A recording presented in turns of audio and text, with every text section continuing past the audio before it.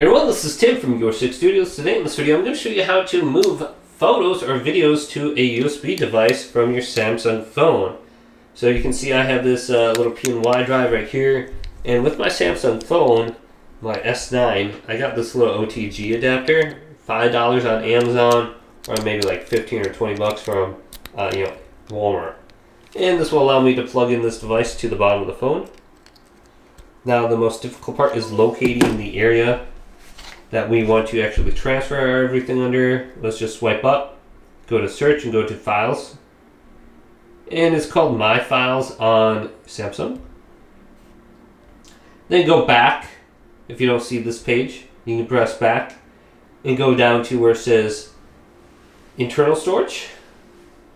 And you can see my USB devices on there too. Then go to DCIM, or it could be in a different location under here. It could be under pictures or something, or downloads, and then go to the location you want to copy over. So maybe screenshots.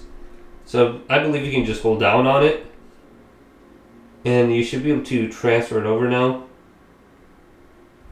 So we got to hold down on it, and it takes like 3 seconds on this version of Android. But here's the option to move. We can go to move, go back to storage, go back, and we can just tap it and then go to our USB device. Then we can find a folder on the USB device, otherwise we can go to create folder right here. So let's go to DCIM, just paste it in here, maybe under my camera gallery here.